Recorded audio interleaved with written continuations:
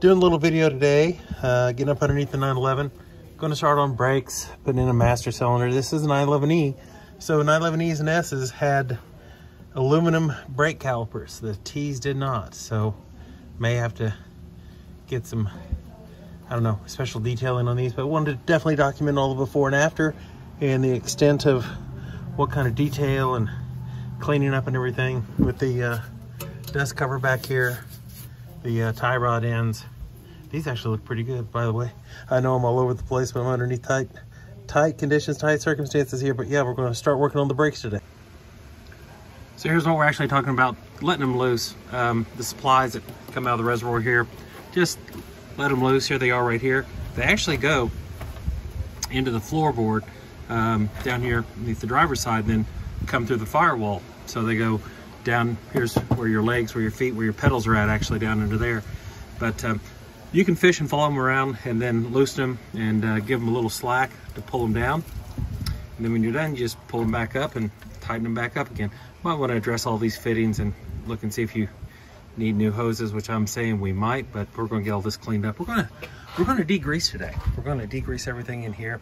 This is going to the body shop, and we're going to try to get this as degreased as we can, and also pull the motor and degrease the engine.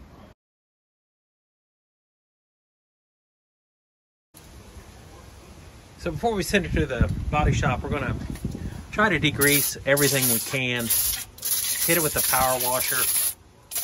Get everything as...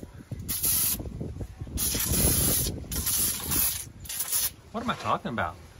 I'm the body shop. I'm the guy doing the body work. You know, just one. Yeah, I'm sorry. Here's the other piece we're going to start with today. Finishing up the body work on the 911E.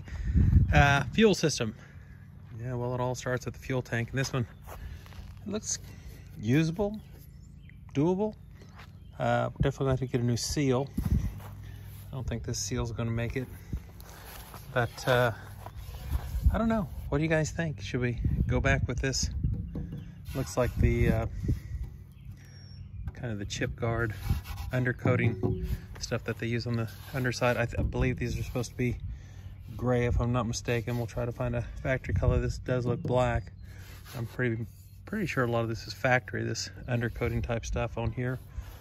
But yeah, we're gonna remove this, actually get our sending unit back, check the tank, and ooh, she sounds like she might have a little bit of material in her.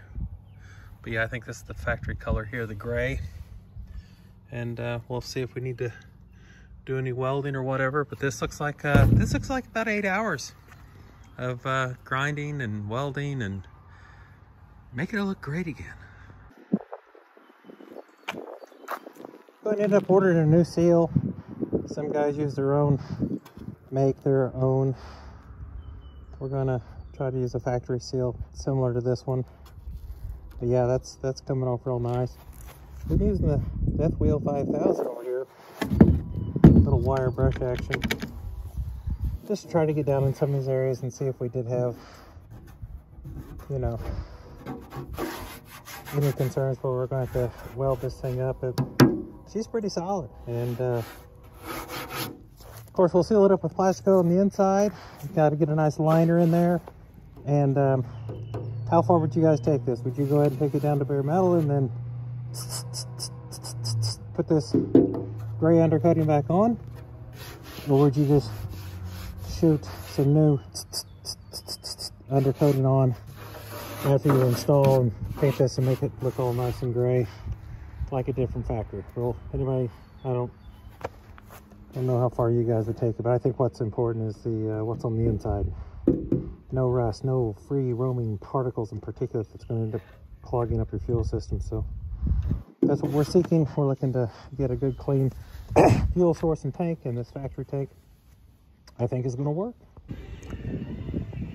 So a lot of guys use like marbles, nails, even I've seen some guys use chat, and they'll go down in there and they'll try to break up the rust in the scale that's on the inside of the tank. I use a long chain for this. You know, the trick is just put a bolt at the end of the chain so it doesn't go down in there. But basically what we're going to do is we're going to get a little CrossFit workout, and we're going to try to get the chain into all different areas where there could be some scale. And I know what you're saying, you know, are all the chain links going to get down in here where it's really tight? Well, actually, there's a lot of depth. There is a pinch point down here, but I can feel the chain going all around. But there's a lot of scale. There's a lot of rust that has to be taken care of on the inside of the tank before we ever think about lining. So we're going to try to knock as much loose as we can. We're going to use one of those, I don't know, CLR, one of those products, or muriatic acid. How about muriatic acid? We're going to try to get all the rust that we can, treat it before we ever talk about putting that plastic coat, the red stuff. You know what I'm talking about. Ready coat. Fuel tank liner. But before you can ever think about getting that stuff out, you got a lot of work here. You got a lot of rocking and shaking, and you know, we may end up putting some nails down in there. Get them back out with a magnet. We may end up using rocks, marbles. I've seen all kinds of things. I watched this sleeper do. I watched Vice Grip Garage. I've seen those guys work on some tanks before, so that's what we're doing. It's not really how the outside looks. That's the aesthetics. It's how clean the inside gets before you line that tank. Just a one-man show here. Don't have the fancy camera tripod set up, but this chain, as you can tell, has been in the fight, guys. That's what I'm trying to say. And you can tell it's knocking some stuff loose. So it's doing what we want to do. And you got to catch your breath every once in a while. You know, you're shaking, you're rattling, you're rolling, you're flipping. You're getting all these little chain links up against the inner walls of the tank. This is going to be a fun day. So we're not stopping every time, but this is the kind of stuff we're getting out. And we're using the vacuum cleaner too. So we're trying to break up and get all that out that we can. I know a lot of you guys are thinking, why not just take the power washer and get some water going in there? It takes forever for them to dry, first of all. And I want to get the scale, I want to get all the loose stuff on the inner walls knocked off first before we ever start thinking about rinsing. And you know, whether or not we use CLR or muriatic acid, we're going to use something to pre-coat and wash all the walls, and then we'll rinse out. Then we'll give the tank a couple of nice hot days out here in the beautiful sun. Look, just beautiful spring weather. What a great outdoor occasion to work on an old car. Anyway, that's where we're at. We are restoring tanks today. So after about, I don't know, an hour of doing this, and you know, the chain's working. The chain's taking off stuff in there that, you know, this is about, you know, 5 minutes of shaking and rocking and flipping and twisting and, you know, doing all that chain stuff in there. And it's doing a good job. Then a guy starts asking himself, hey, how much was a new 911 tank? Just, you know, is this going to be, you know, worth it? So here's what we got. Found an extra M22. By the way, take both of these plugs out when you're trying to clean all the stuff. You're not going to believe what came out of this. And the chain did a great job knocking off all the scale and stuff on the inside. So now we got about half a gallon of muriatic acid in there. And we're sloshing the muriatic acid all around. And we're going to do a rinse. We're going to clean that off. Then we're going to give this thing, I don't know, 48 hours. You know, get out here and get some good drying time. Get the air hose on it. And then we're going to try the red coat. You know, see if we can put a liner in this thing. $500 or, you know, 5 hours work. I don't know, guys. You decide. Okay, so we ended up using, you know, like a gallon of that stuff, muriatic acid. I don't know. It's powerful. It's real powerful. Some guys are going to say use CLR. Some guys are going to say use this, use this. We use muriatic acid. Let me tell you something. Well-ventilated area. Wear a mask, gloves, the whole 9 yards. If you've never used that stuff before, don't. Just don't. Walk away. Walk away. Get away from it. But anyway, we did the same drill, muriatic acid, slosh it all around in the tank. And I wish I'd had the capability to do before and after and let you see down inside how now the walls are just shiny and silver and galvanized looking. No kidding. After that muriatic acid hits it and treats it and and it doesn't take long. It was only in there for about 5 minutes. I sloshed it around, and then we rinsed it with a hose, and we're good. We're clean. Feel pretty good about it. Gonna let it sit out here a couple days, air hose, vacuum, air hose, vacuum, air hose, vacuum, and then we'll try to put a liner in it. So this plug is probably the best way to show you what the inside of the tank looks like now. This thing was just scaled and just nastiness. This was the M22 plug that goes on the tank, and it was rusty and nasty and scaly even after cleaning. But then when you put the muriatic acid on it, that's basically what the inside of the tank looks like. That's pretty powerful stuff. But like I said, don't do what I do. You know, look and see what other people recommend. Some people say CLR, some people say use, you know, different things.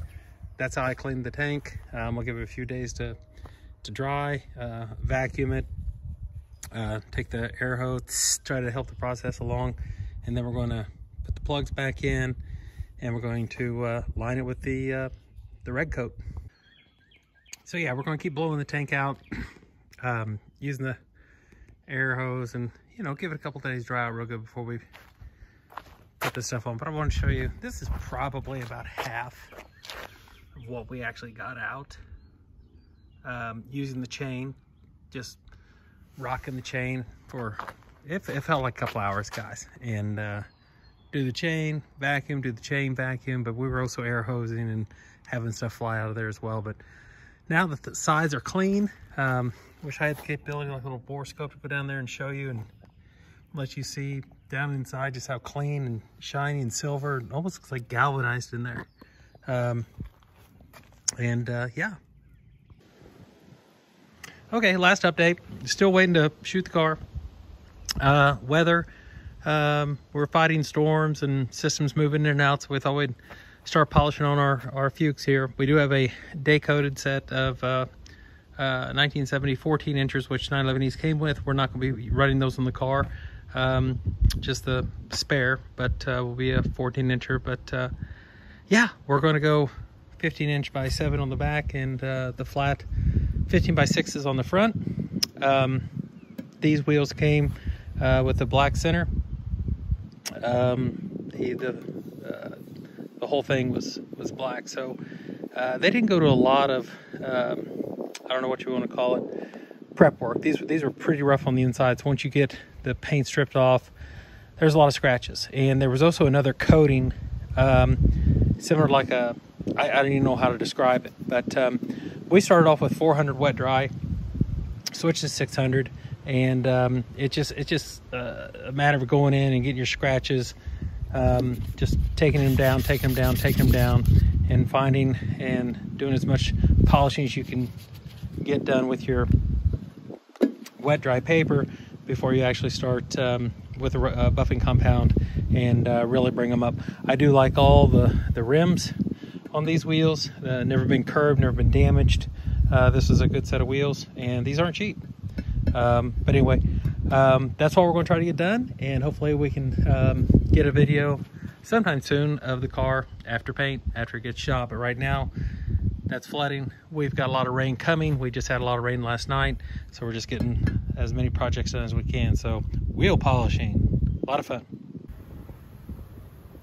Okay, sorry, apologize about the wind. It's been a minute since we've done a video, but just kind of a 911 update. Been doing body work and knocking out some other little projects. Got the sending unit tested. It's actually maybe off of a later car, but sending unit's all good. We actually lined the tank. That's what this video is all about, tank lining. We got the new, if I can pull it off, I have to start the video over or set this phone down, but we got the new fuel barb with the filter sock. Came with the gasket, thank God. So that's 80 bucks.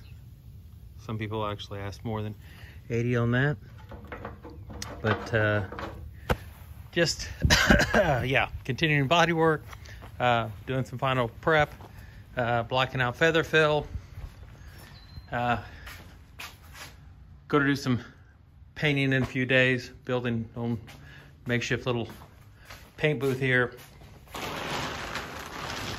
blocking, sanding, you know, getting real close. But yeah, that's the 911 update.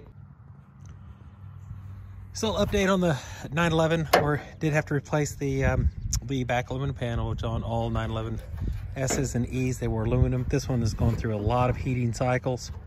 This is the factory one. There was some modifications and damage. This is really brittle stuff, guys. This almost feels like some kind of, I mean, it's pretty crunchy. And the support pieces that were welded in on the back, see, this one's gone, and this was all the way through, and you can just take your fingernail and take it out. I didn't want to bottom this thing up and use it, especially with all the, so this was pretty much non-negotiable.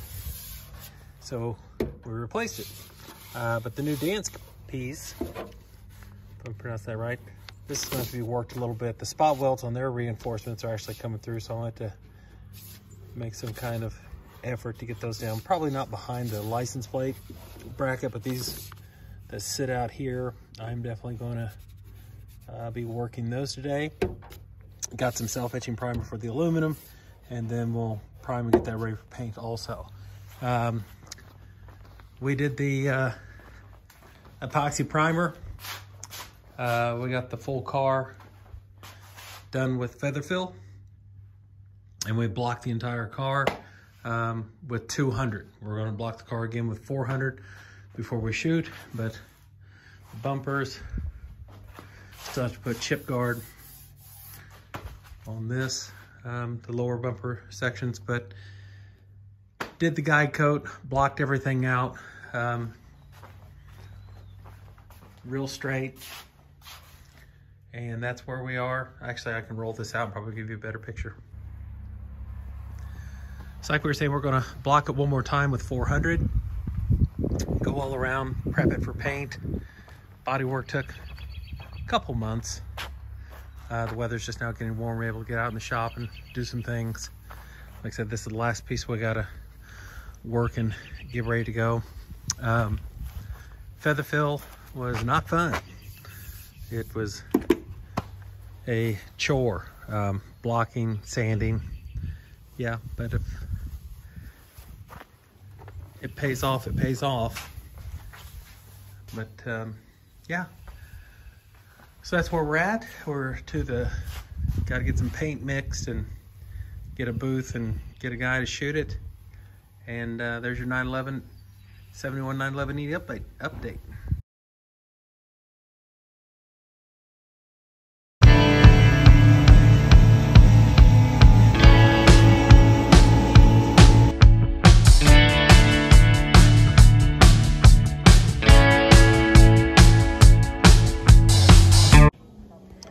Today's headliner day. That's the back of the headliner. We're putting the headliner in the car today. Yay! Don't know how good the lighting's gonna be. We have wrinkles, but we still have some things we can do to pull some of them out. The ones in the back are definitely gonna come out when we pull and stretch the back, but we'll see. Gonna do a little update video on that pretty soon. We got getting the motor back this week from the machine shop. Already got the heads. Give you an update on the 911 before I post the video. So it's been a year. Cut out all the rust. New floors, a lot of welding, body work, all done right there. Waiting list, really long. Competent people are really expensive, and guess what? They've got long waiting lists in my area. So we wanted to get the car back on the road. We decided to do our own body work. By we, I mean me. And pretty pleased. First time I ever shot paint. This is single stage, but I'm really pleased with the color. This is factory bush green, and this is a BAS. If you're interested, BASF. I do have a paint code. We went through a couple different samples, and we didn't get anything we could, just wasn't happier with the tint, and you know how that goes. It's just, it's close, it's close, it's close, but I think they nailed it. I can leave that in the comments or description. In the process of installing, got all the rubbers in, new weather stripping, carpets. Here's a tip. got to start at the A-pillar. So if you've got bad A-pillar fabric or material, you got to start there, and then it's a process. You got to come back along the road, at least with this carpet set. That's all I'm saying. So I think this is a Heritage kit, and they now have beige, and this car was born code 77 bush or leaf green, and it was one of the pastel green colors, pretty rare, and it had air conditioning. First year is what I'm told, for 1970 from the factory. There were 3 different companies here in North America that put it in, but yeah, just looking at our door cards. Door cards are original. They're looking good. Not so much on our pockets. We're having to do some rebuilding on those. What we don't have or can't find in our boxes, we buy, and what we can't buy or find, we're just gonna, you know, let it roll until we do. So yeah, carpet's going in, installed new rear shocks. You saw the master cylinder already on this video. Brake lines, I'm pretty sure all of these calipers are going to have to be rebuilt. 911Ss and 911Es had aluminum calipers, so that's going to be fun. Fuel system, still need to blow it out, blow the line and replace the rear filter. Electrical system, going to send the generator to the rebuilder, reman. See if we can get a good, it may just be fine. The last time this car was driven, guys, is in the 80s, and it was used for parking lot stuff, like SCCA type stuff. And as you saw in the videos or the pictures that previous owner was able to give me, car was in pretty bad shape. We're just trying to get it back into a reasonable street car type condition. This wasn't, if I was going to do a concours and a rotisserie and all that stuff, spend a lot of money, send it away, and, you know, not see it for a long time. This is to get the car back on the road, and that's what we're doing. Need to install glass, need to sand and buff the car. Got new wheels and tires. These are 205 15s, I believe. Yeah, we went with the 205 60 15, 15 by 7s on the back, 15 by 6s on the front. Not a matching set, so don't beat me up on that. There's a lot of things you can beat a person up on originality, but I just don't like the 14s. I do like the 15s better. I'm not going to be putting the trim work back on the bumpers or the rocker or the front bumper. I have all that stuff. It's in decent shape. We did put a new headliner in it. That took 2 attempts. I'm not going to lie to you. That took 2 attempts. So like I said, you can either get in a waiting list and pay a lot of money, or you can learn how to do stuff yourself in the area that I live. So, gosh, new. Yeah, struts for the hood hinges. Like I said, all of our weather stripping, all of our rubbers are new. Rubber seals on our lights. Looking at a company called 911 House, H-A-U-S.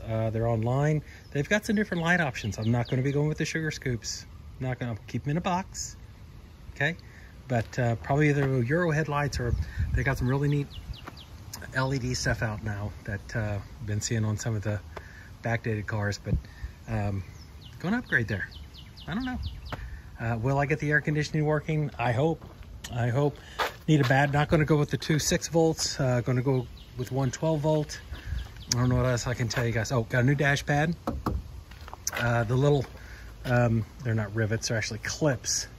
I'm having trouble with mine. Mine were really brittle. I tried to super glue mine back onto my original dash pad, or not the original dash pad, but the new dash pad. And anyway, I think it's going to make a pretty car.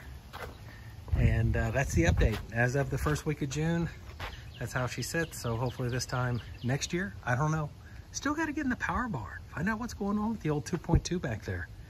We don't know why the car was parked, okay? Could be sitting there needing full rebuild. It does still have the original MFI. It does still have the original motor.